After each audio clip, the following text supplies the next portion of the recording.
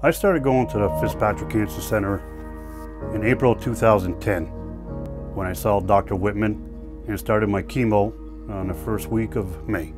When you hear that word, it changes you forever. Your priorities change, for one thing. What you thought was important before, it really doesn't matter anymore. Survivorship starts at the day of diagnosis going forward. So no matter what the prognosis or the diagnosis, survivorship is about the way that you live your life after you've been diagnosed with cancer. So a lot of people put a time frame on survivorship, but it's really about what you do with it, how you deal with the diagnosis and how you continue to keep living. No, cancer hasn't slowed us down at all. We take it day by day. We go camping all summer long.